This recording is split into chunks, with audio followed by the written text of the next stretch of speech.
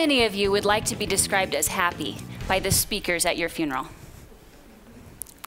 We have almost a universal desire to be described as one who smiles and laughs easily. Happy is the ultimate compliment.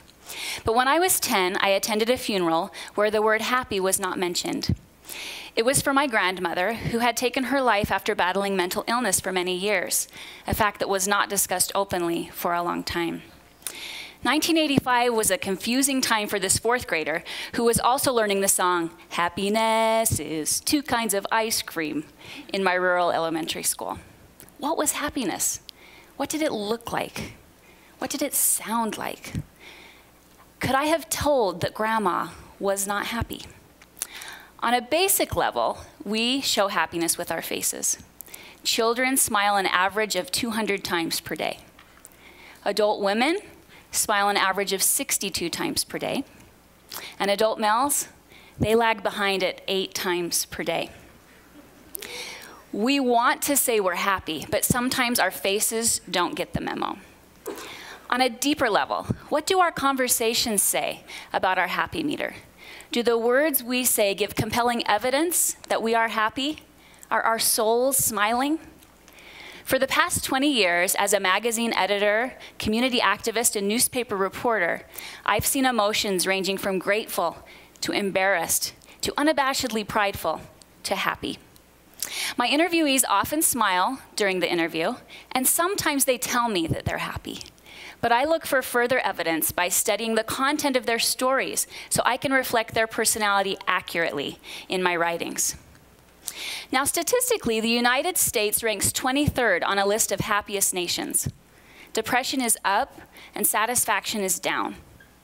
As a professional listener of countless happy people, I've determined that happiness is a skill. Further, I've documented the 5 things that happy people talk about most. So consider this your crash course in how to have a happy conversation. First, happy people talk about their passions.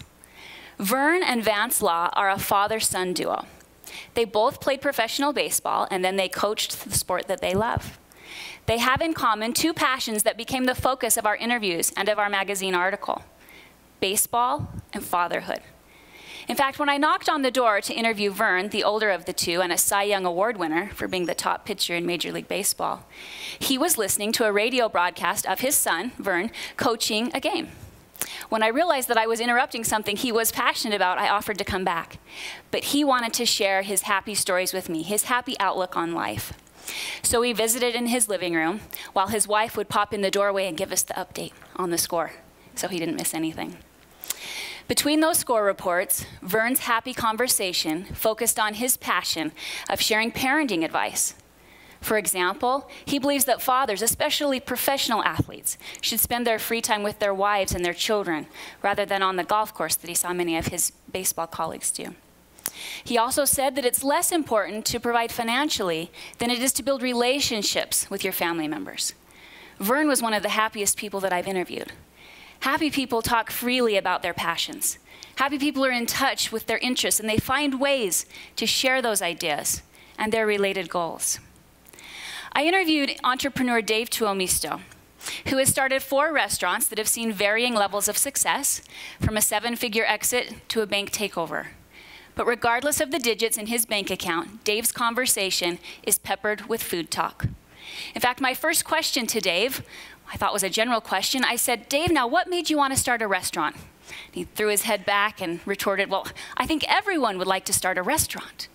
And my response, "I think everyone would want to start a magazine." We were both so passionate about our own chosen industries that we couldn't imagine anyone not wanting to do what we did, not feeling the same that we did. Dave's passion, his love about his chosen industry seasons all of his conversations. Happy people talk about their passions. Tom Homo has 4 Super Bowl rings, and he now oversees the athletic department at one of the nation's largest private universities. He builds his conversations around his passion for sports and morning walks. In fact, half of our interview took place on his morning walk down a river trail, because that's how I was going to get some time with him. He prefers to clear his mind and his schedule while he prepares for each day along that river trail. He believes strongly in connecting the body and the soul with nature, and he didn't hold back from talking about that. talking about his love for morning strolls. Happy people talk about their passions. Second, happy people tell their own stories.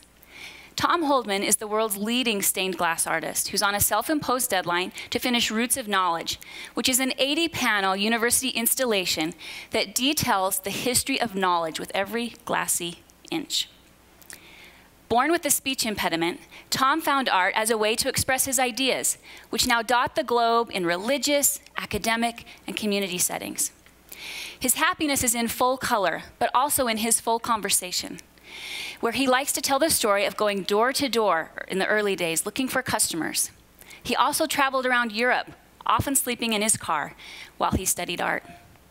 Potential clients, donors, and journalists line up to hear Tom gladly tell his story, even though it takes a little longer for him to express himself verbally. Happy people share the chapters of their lives as a way to connect to others.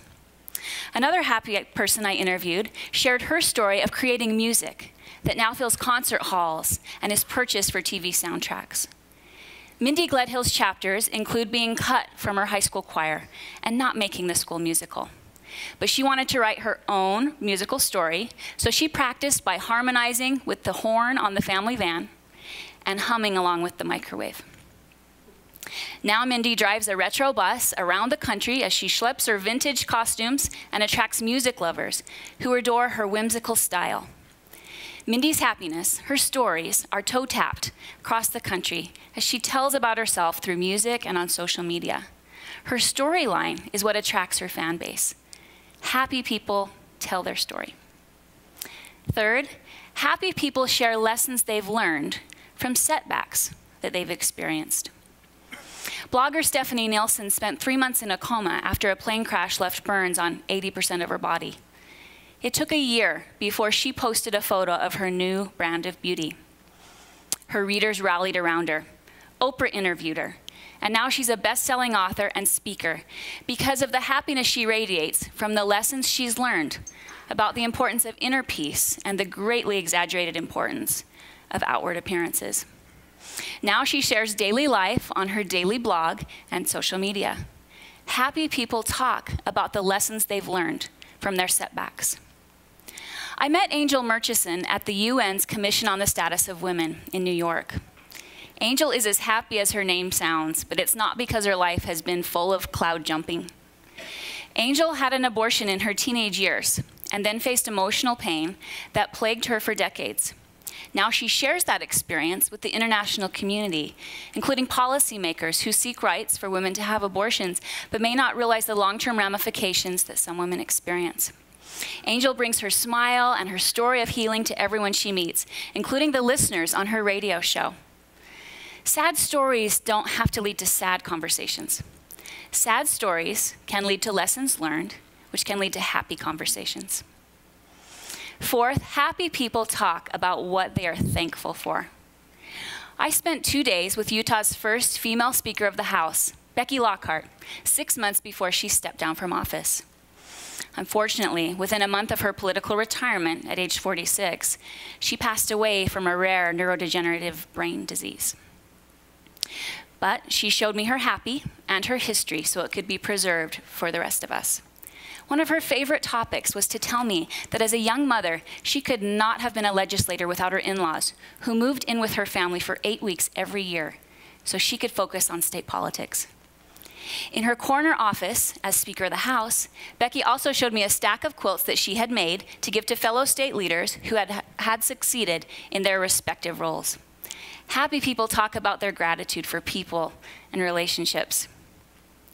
Tyler Glenn, the frontman for Neon Trees, is more outgoing on stage than in media interviews, but his happy shone through.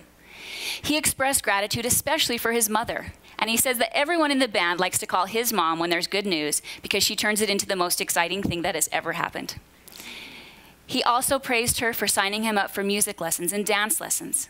His conversation was peppered with gratitude for his mom, and in addition, he expressed gratitude for the city of Provo, where the band got its start. Expressing gratitude is one of the best ways to showcase happiness. Fifth, happy people talk about ways they are taking care of themselves. Julie Diazevedo-Hanks is regularly interviewed by the Wall Street Journal, Cosmopolitan, and Psych Central. After discovering that the top reason women seek counseling is for depression, Julie wrote The Burnout Cure, and she labeled herself a self-care evangelist. This mother of 4 taught me that the formula of putting everyone else's needs above our own is not working. Happy people talk about ways they are honoring their needs to rest, to recreate, and to renew their own relationships. Happy people are not the busiest people who can tell you about their complicated schedule.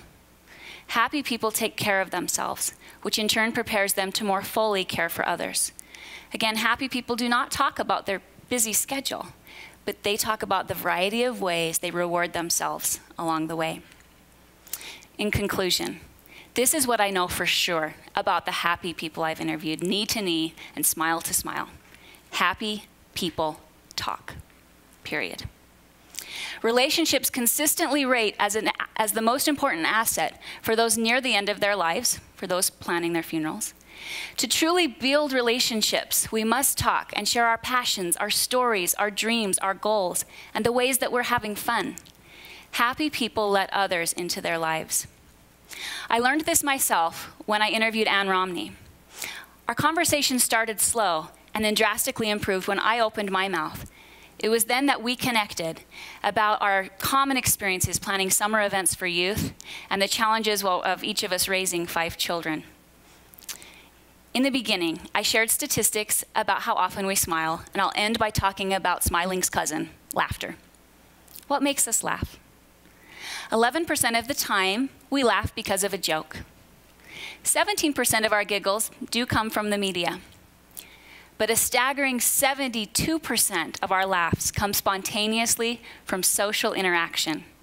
We get our happy from each other. We must talk so we can smile and so we can laugh. Happiness is worth talking about. Thank you.